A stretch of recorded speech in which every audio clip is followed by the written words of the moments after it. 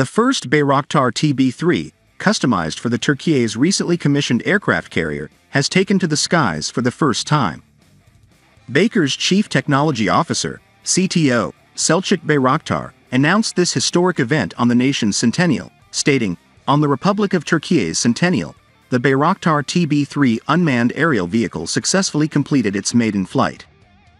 The TB3, a variant capable of operating from short runways, is based on Baykar's renowned Bayraktar TB2 platform. It taxied down a runway in northwestern Turkey before taking off from the Çorlu Flight Training and Test Center. What sets the TB3 apart is its unique ability to fold its wings and conduct takeoff and landing operations from an aircraft carrier. This innovation is expected to grant it longer flight times, higher operational altitudes, and an increased payload capacity compared to the TB2, which played pivotal roles in conflicts in various countries, including Azerbaijan, Libya, and most recently, Ukraine, where it countered Russian forces during Moscow's invasion. The TB3 is specifically designed for deployment from Turkey's newly commissioned aircraft carrier, the TCG Anadolu, often referred to as the world's first drone carrier.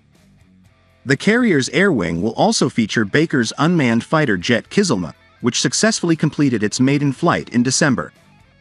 Bayraktar expressed the significance of these developments. "Last year, per our promise to our nation, we completed the first flight of our country's first unmanned combat aircraft, Bayraktar Kızılelma, right here. That happened just 1 month before the 100th year of our republic, and today, approximately 1 year later, we have successfully carried out the first flight of the Bayraktar TB3, which can take off from and land on short runway ships of our country." Kızılelma represents a significant expansion of capabilities for slow-moving reconnaissance and missile-carrying drones.